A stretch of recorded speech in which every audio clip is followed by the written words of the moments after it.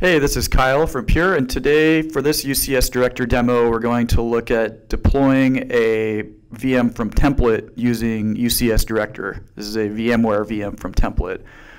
So we're in UCS Director now. We have a provision VM on Pure Storage Data Store workflow within UCSD. You can see these are the various components of this workflow which are mapped out, which we're able to look at and confirm everything makes sense. Again, this comes pre-packaged and included with UCS Director from Pure Storage.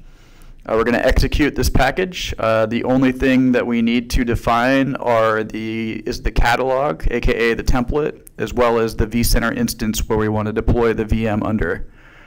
So we can see that the task has now been initiated, and then the VM is going to momentarily be created within our vCenter instance.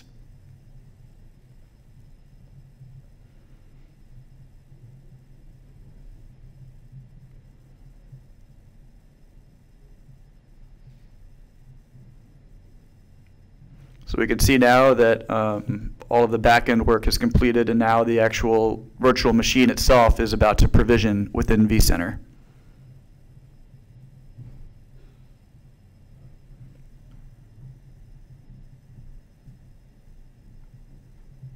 So now we can see that the clone is completed from template, and now we're going to go into the console of the VM and see the virtual machine have the guest customization template applied to it.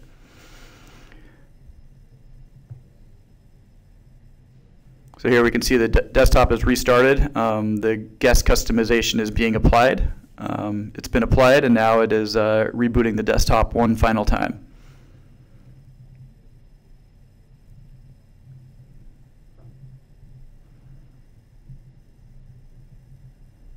So now we're automatically logging in as administrator. We can see our VM has been fully deployed without issue.